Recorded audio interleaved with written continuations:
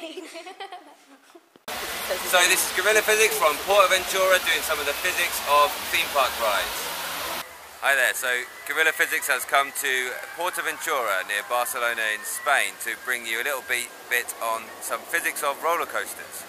You can see behind me Shambhala and the red one there is the Dragon ride.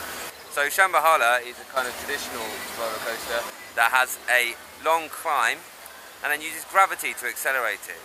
So actually what you're doing is using quite a low power motor to bring you up to the top and give you a lot of gravitational potential energy. And this is a kind of common mechanics GCSE question about the conversion between gravitational potential energy and kinetic energy. So we're saying that actually from the top it's got a lot of GPE, a lot of gravitational potential energy, and at the bottom it's got a lot of KE, a lot of kinetic energy. Okay, and that kinetic energy carries it over the next ones or around the loops and everything else it's got to do.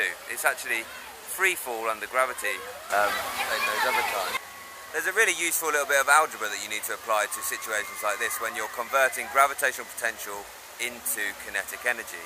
Well, gravitational potential is mgh, mass times gravitational field strength times height. And you're converting that into kinetic energy, which is a half mv squared. So actually, you should notice, if I just write out that equation for you, that there's an m on both sides of that. So actually, if you understand your algebra there, you can cancel the m's on both sides, divide both sides by m, and you see that actually the relationship is independent of the mass. So if you know the height of something, you know the maximum speed at the bottom, regardless of its mass.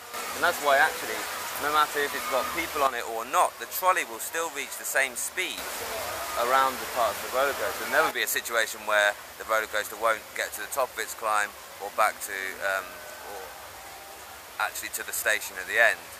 So you've got to be really resilient with the algebra, or you've got to remember the rearranged form of mgh equals half mv squared. And there's a few different things they're going to ask you to do. So just remember, we're talking about conversion of gravitational potential energy into kinetic energy, and from that, as long as we know the height, we can know the maximum speed. It doesn't take into account air resistance, it doesn't take into account friction, but we can actually model these roller coasters and do some pretty useful physics when we're designing them. But because you're using gravity as your main force for acceleration, the acceleration isn't all that rapid, and that's why they've developed a new breed of roller coasters that I'll tell you about in another video. So if you like this set of videos, then please go and check out my other videos at Gorilla Physics. If you think it's good enough, if I helped you out, then do subscribe, and why not tell your friends and share these useful physics for your GCSE and A-level. Well, that's enough of looking at them. The only thing left to do is have a go.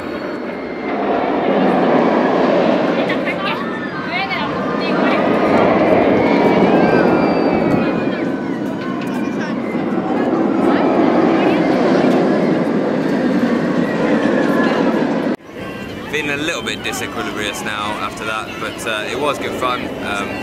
Obviously thinking on the physics all the way around. Luckily, I hadn't had my lunch yet, so that's good news.